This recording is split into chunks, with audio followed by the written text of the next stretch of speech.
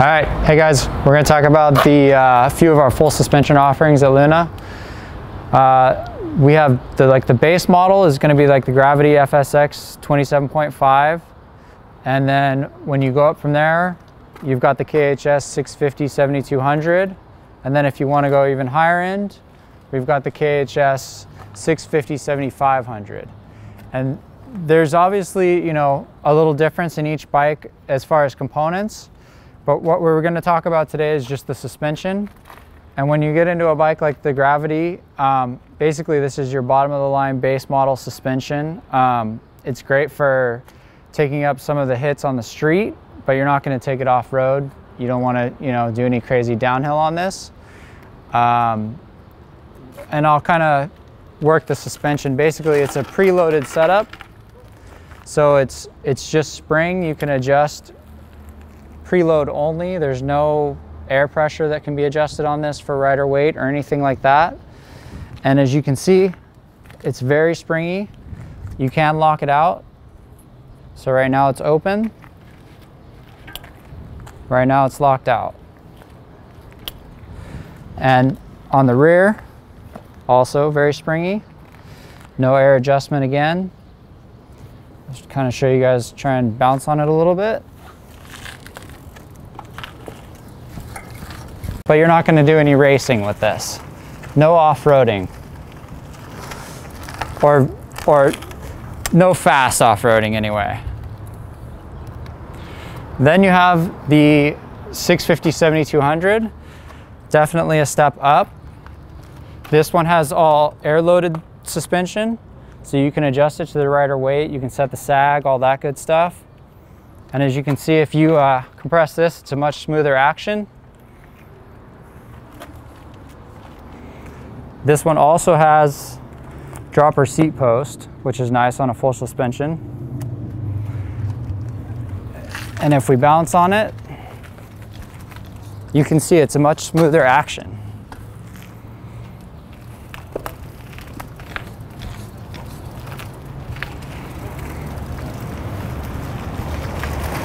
And then if we go up to the top of the line,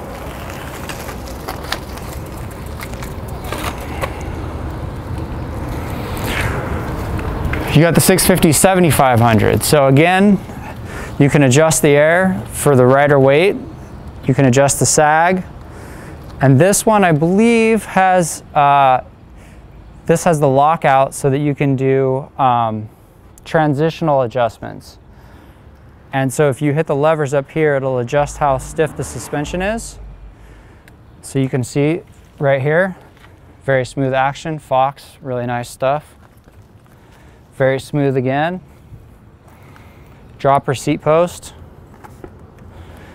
This one's our top of the line. It's got the nicest suspension, so if you're really hardcore, you're gonna wanna go with something like this.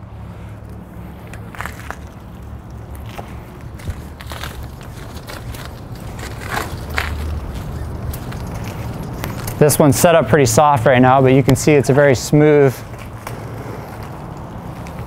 suspension. Really good for off-road. How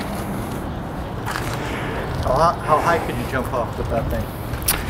How high could some of our shop guys jump with this? Yeah, 12 feet.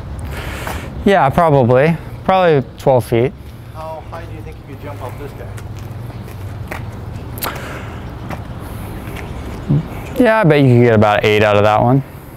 Is there any difference in the inches of suspension?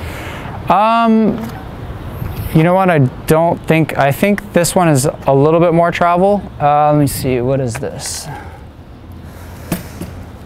Doesn't say on it, but I think this one's I don't know. I'd have to look it up. I don't know the specs off that.